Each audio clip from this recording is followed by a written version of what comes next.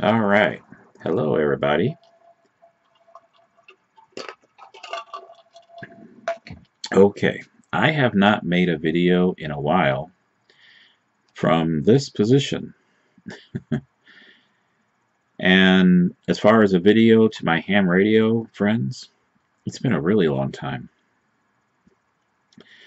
But I wanted to show you something. I wanted to show you something very interesting. Just recently, I picked up a new. Some of you are going to cringe when I say this because you're Motorola fanboys. I picked up a Baofeng radio just recently, and but this is not an ordinary Baofeng radio. I picked this up from Radioddity, and this is it. Now, this is not the battery that came with it. This looks like a UV-5R, and this is also not the antenna that came with it either. Yeah, I already had a couple of these batteries, and this antenna I already had, so I just slapped it on here, replacing the original. But yeah, this looks like a UV-5R, but it's not. It's a variation. And this is a very special variation. It costs $24.99, which is what the UV-5R also costs. So it's the same price. But this radio has a difference. This radio is called the GT-5R. That's Golf Tom 5 Robert, or Romeo. Golf Tom, Golf Tango 5 Romeo. Forgive me. I work in public safety, and because of that, I have to use both phonetic systems. So I am both a ham radio operator, a GMRS operator, but I am also a 911 dispatcher. So we use two different phonetic systems when we're on the radio. And I am on the radio all the time. But this is a rather unique radio. This radio is what the UV-5R should have been 10 years ago when it was released to market. This is the GT-5R from Radioddity for $24.99. Again, the same price as a UV-5R. But this radio has mostly fixed the issues with the UV-5R. First, the radio, right out of the box, you don't have to do anything to it. The radio will not transmit outside the ham band. It will not transmit out of the 2 meter and 440 ham band. It is locked to the ham band for transmissions. It will receive the very same frequency range that the UV-5R will receive, but it will not transmit outside that range, either through memory channel or through VFO, or frequency mode. Also, another thing they changed in this radio, which I applaud them completely, the spurious emissions, the harmonics that the UV-5R has been notorious for, no more. It has been fixed in this radio. It is gone. It is history. The spurious emissions are gone. Now, those were two of the biggest complaints by ham radio operators about the UV-5R. Is the spurious emissions, the harmonics, and the fact that this radio operated with a transmitter across the entire band segments that it could receive on. Well, all of that has been fixed with this. Now there is one remaining issue with the GT-5R. This is something they did not fix. However, there is a very simple workaround.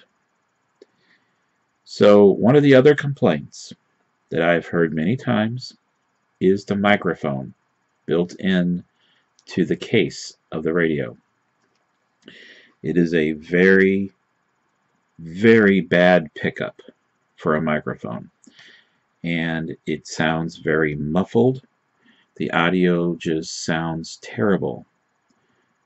And yes, I actually will have to agree with my fellow hams that yes, this built-in microphone on the UV5R and all of the variants is terrible. I mean, it is lousy.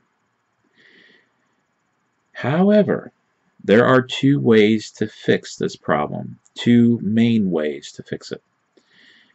The first method is rather drastic, where you drill a hole into the microphone area and widen the input for where you speak and where the pickup is for the microphone. You widen that little area so that it has more pickup, and it works. But it means you risk damaging your radio, and I gotta tell you, I'm not really into that. However, there is a second alternative. You open up the side chamber and you get yourself one of these. Now, what is this exactly? This is a BTECH speaker mic. Let me see if I can get this up here and in focus.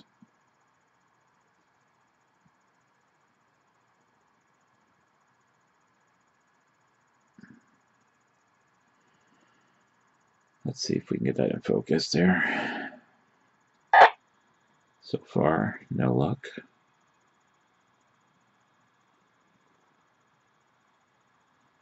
Come on, camera. Focus.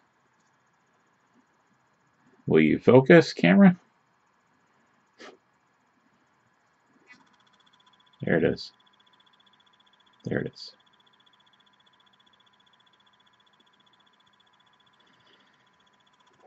The QHM-22 speaker mic by BTECH. And also, if you have a UV82, if you have a UV82 radio, you'll want to get the QHM-22, I think it's D. So yeah, the QHM-22D speaker mic. The D stands for dual PTT. So, you know, the UV82s have that dual PTT on the side of the radio, those two push-to-talk buttons. The speaker mic has two push-to-talk buttons, one on the side and then one on the top. And so that works for the UV82. This will work on a UV82 as is, but the QHM-22D works better. And these are only 20 bucks. Now, admittedly, the audio drive to the speaker is lower through the speaker mic than it is on the front of the radio. But the microphone pickup on this particular microphone and the QHM-22D, superb. It makes up for the problem of that microphone that's built into the radio.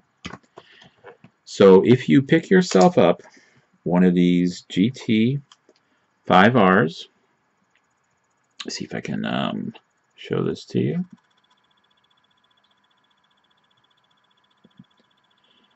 Yeah. GT-5R from Radioddity. There we go. Now it focused back. Get it from Radioddity for $24.99. The spurious emissions, gone. the out-of-band transmitter stopped. No more. So the GMRS operators, the FRS operators, the MURS operators, they can't use this radio to transmit out of band. This radio now is confined transmission-wise to the ham band. The spurious emissions, gone. And then you add this microphone to this radio, you then take care of the audio problems.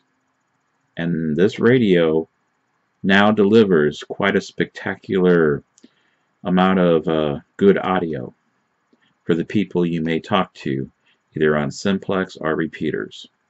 You're going to get a lot of compliments on the use of this speaker mic with this particular radio, because this radio finally fulfills what the UV-5R should have done 10 years ago. It finally fulfills what ham radio operators have been asking for 10 years.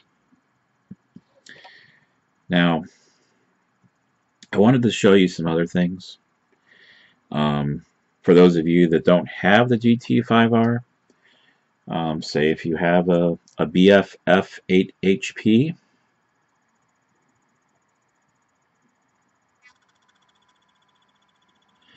say you have this variant of the UV-5R, if you have this variant, there's a few things you can do. You can't get rid of the spurious emissions of this radio. The microphone suffers from the same problem, but is fixed with this. Hook this thing up to it, and the complaints of your muffled voice will go away.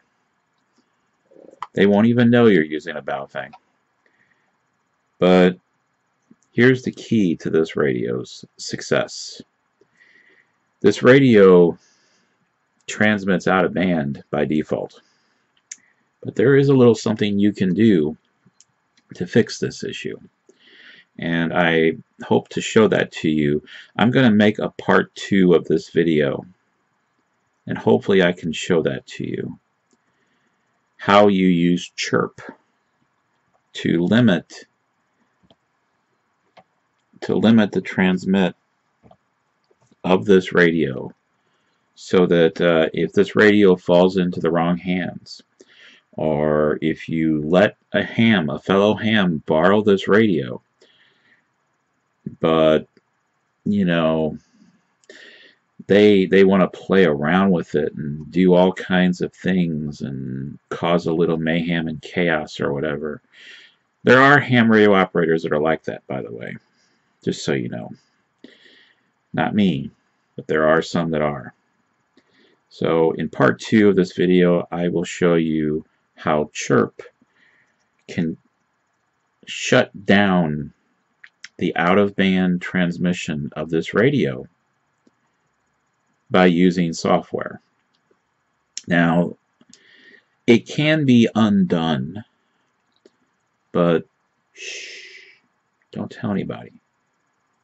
There is a way you can limit if somebody gets their hands on your radio, and if they go playing around with it, if they enter the VFO mode, you can stop them from using your radio in the out-of-band areas in the frequency mode or VFO mode. Some people call it VFO, some people call it frequency. On the button here, it's VFO, but if you listen to the voice on the radio, it's frequency mode. So yeah, for me, it's either one. But long story short, chirp can fix that issue with almost every single UV-5R variant. Every single one of these radios, the UV-82s, the UV-5R variants, and even this one, the BFF 8HP, which is the 8-watt dual band version. variant of the UV5R. All of these chirp software can limit that out-of-band transmission completely. You program in your channels, you forbid transmission on the frequencies that you know you should not have this radio transmitting on, and then you do a little trick under chirp, under settings, and the other settings submenu. And there's a little part of that menu that allows you to confine this radio to the ham bands. And I'm going to show that to you in the next part of this video, part 2. Thank you for watching. Bye for now.